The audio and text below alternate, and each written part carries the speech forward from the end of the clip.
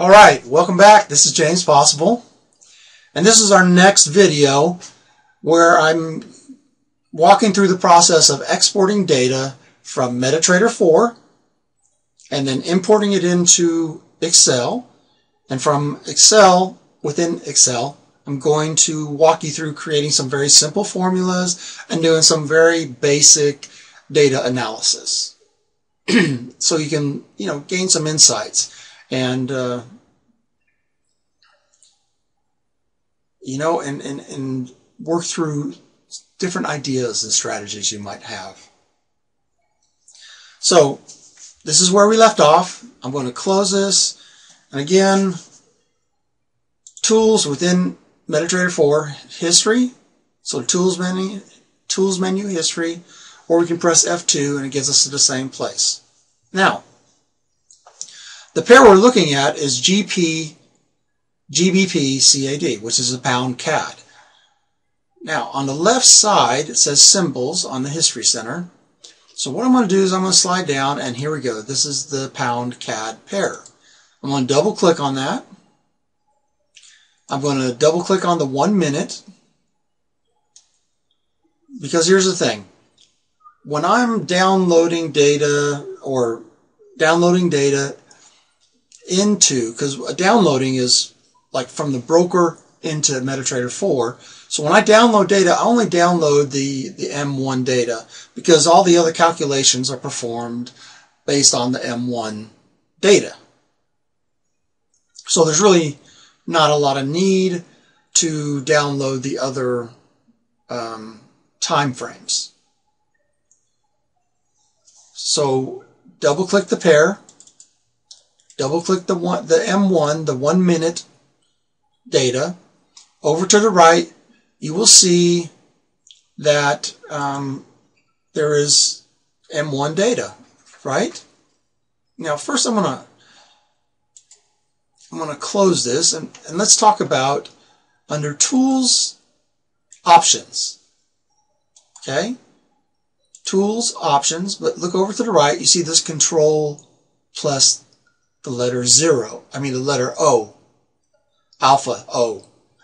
So this is our options window, and this applies to all the charts within MetaTrader 4 that are open, okay, or that will be opened or utilized within MetaTrader 4. So Control O, and there we are in options. Now from the options window, you want to select the charts tab. The charts tab. Down at the bottom, you will see two drop downs. There's max bars and history, which is the size of the database.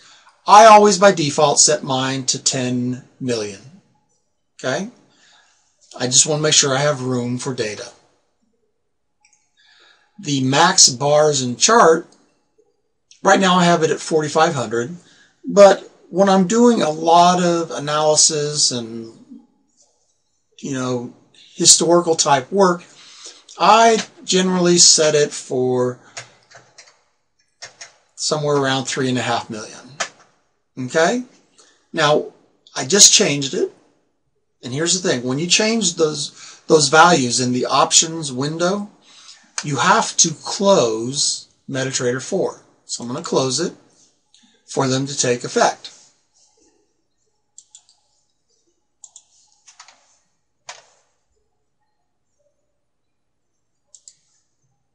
Okay, now let's go back to, let's open it back up.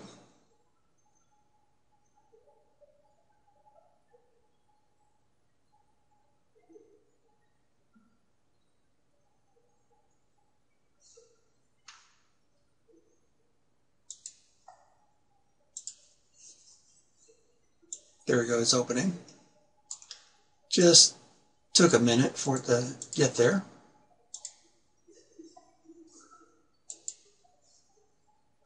Okay. Let's get rid of that. Okay. Sorry, I have multiple screens, so I'm making sure I have all my stuff ready and available. Okay, so now here's the thing. Let's do Control O. Control O. And we're in the options window. Again, if you want to go through the menu, that's fine. Just click Tools, Options, then you're in the options window, select charts, and there you have it. So what happens is now we're going to go back to F2, which is the History Center. I'm still on the M1. I'm going to download the data. Click OK. Say yes. OK. And it's running pretty fast because I've already downloaded the data. I'm just walking you through the same process. Okay? So now the data's in there. You can see it starts from 2/26, which is today's date. I mean, actually for me it's still the 25th. But if you look down here at the bottom right of the chart, you see I have chart time, which is the time of the server, and that shows the 26th. And then the local time, which is my time, it still shows the 25th. And there's about an 8-hour difference, I believe. And so I keep those times there. It's helpful when I do snapshots and stuff. I know both when the chart time is, what chart time it occurred at, and then I also know what time locally it happened at. Okay, so that's that. Now we're ready to download the data. Okay, now I said it started. I was talking about how much data was actually there. So 2/26. Now if I hit end, it takes us all the way back to 2008, August 22nd. Now here's the thing. If we look at the numbers at the very top here, it says database, right? So we have 3500123. Then we have 3848034. So let's break that down. That's 3,500,000. 3,848,034. So this first number is the max bars in chart. I'm just going to say max bars. Okay? This second number is the available data. So out of 3.8 million records, we have downloaded 3.5 million records. Okay? If we were to export data right now, so let's go like to the M15,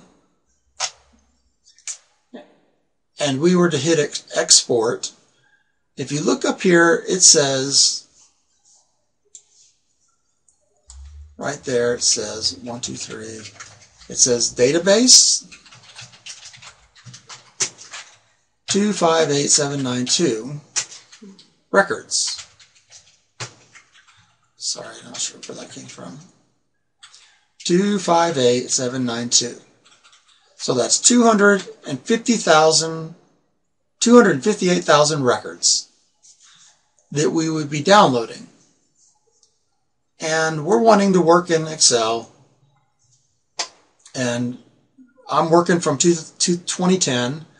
The newer versions of Excel will allow you to access much more data, like the 2013 and 2016 versions.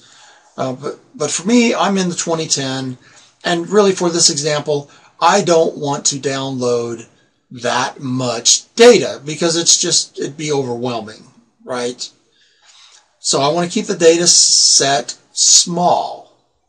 So what I'm going to do is I'm going to close.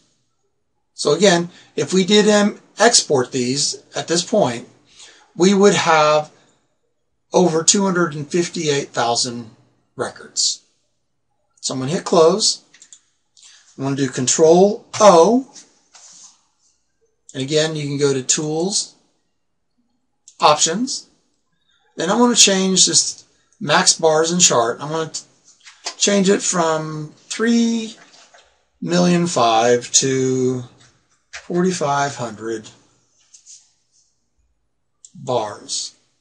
Bars being candlesticks. Okay? Price bars. Okay, and then I closed it because remember, when we make a change like that, we have to close MetaTrader 4 and then open it again for it to take effect. Alright, so let's get back to where we were.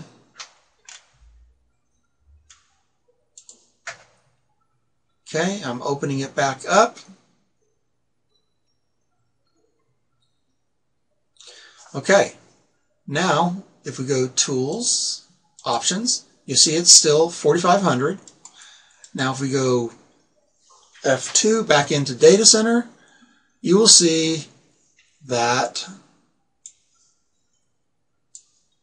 instead of 258,000 records, this time it says database 4501/258,792 records. So of 258,000 records, we have